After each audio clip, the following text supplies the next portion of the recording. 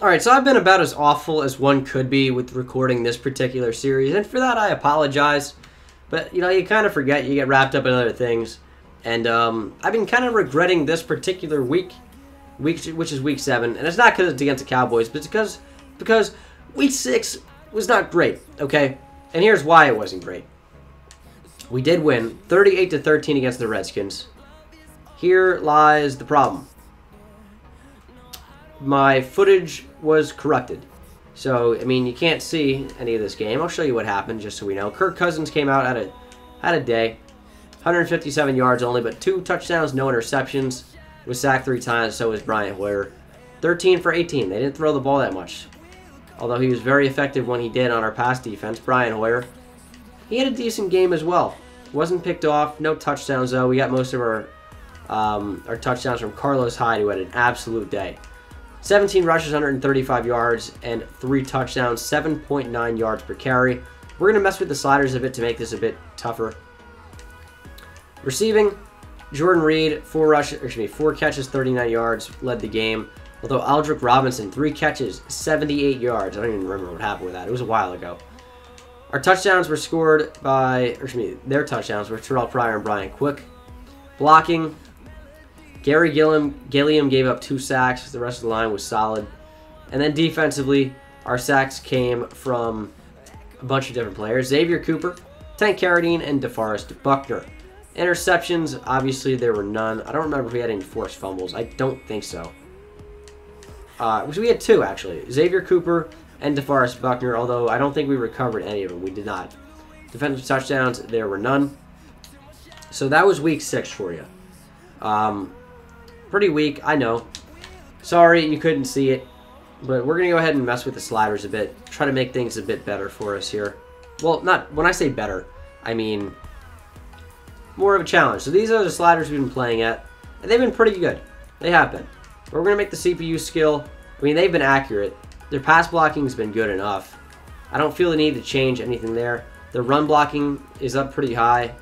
And their pass defense reaction time is high. Their interceptions are pretty high. Pass coverage is pretty high. Tackling, I like that where that is. Run blocking, we're going to tweak this to like a 32. Maybe we're gonna play it at a 30. QB accuracy, I feel like we're fine. And as you can see, player skill, interceptions aren't that high. Pass coverage, not that high. Pass defense reaction time, not that high. A lot of these are not that high. We just happen to come out here and play really, really well against the Redskins, maybe. I don't know. We're 3-3 though, which, I mean, I'm not really a huge fan of that. And I gotta say, I know this was a really short video, and I don't really necessarily want to end it here, but I'm not gonna title the video like week 6 and week 7.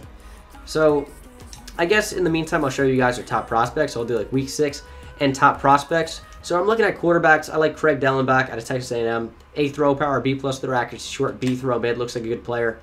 We also have some running backs, of course. Carlos Hyde's a free agent. Might have to look that way. Here's Allen Overstreet. Also got Trey Schumann out of Notre Dame. Good receiver there. Taiwan Fair, middle linebacker. We do need help at that position. There are a number of players I have watched. Shaden Wilfork out of Texas looks unbelievable. So, I mean, you do have to look at some of these players. And even though they aren't necessarily at your biggest positions of need, you got to count them in. Because if they're a superstar player, I mean, sometimes you got to pull the trigger. So a guy like Shaden Wilfork is very, very good. Trey Pierre-Paul, another guy that looks pretty good.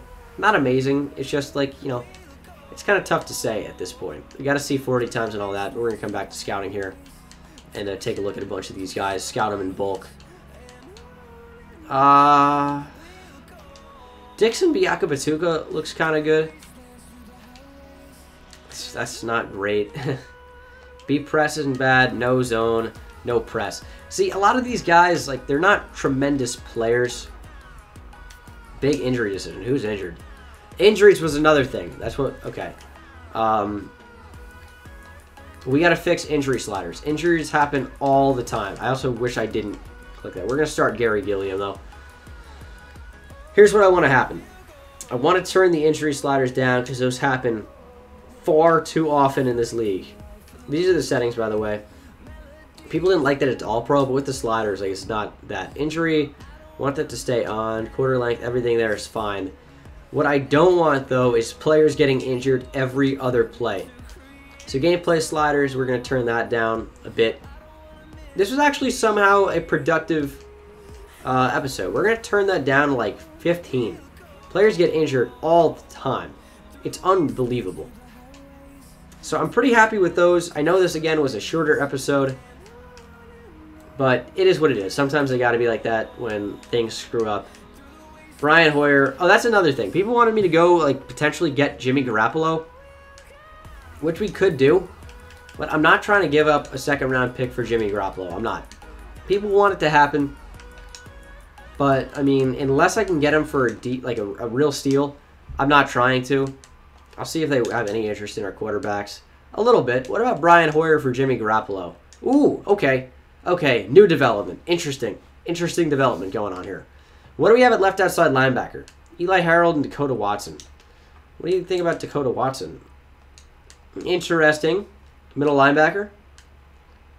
Brock Coyle he's got the no trade on. Eric Reed's been playing really well, although I still don't want to keep him. Left end. Elvis Dumerville is a guy that's played really well. Aaron Lynch I don't want to part with just yet. And then at center, Daniel Kilgore sucks, but he's our starting center. What if I were to give you Dakota Watson and a fourth next year? Interesting. What about a fourth this year? Interesting. What about a third? I'd be in on this, actually. Okay. That's a massive trade. Brian Hoyer, Dakota Watson, and a third for Jimmy Garoppolo. I think in real life it was a second-round pick that was traded. So basically the equivalent of that, we're going to say Brian Hoyer counts for like a little bit towards that second round and Dakota Watson, whatever. Jimmy Garoppolo is the new starting quarterback of the San Francisco 49ers. A new era, quick development as well. Welcome to Jimmy World. I will see you guys in the next one. Thank you so much for watching. This somehow was an incredibly productive episode. And Jimmy Garoppolo will see his first start against the Dallas Cowboys in Week 7. I will see you there. Thank you so much for watching. And I will see you in the next video. Take it easy.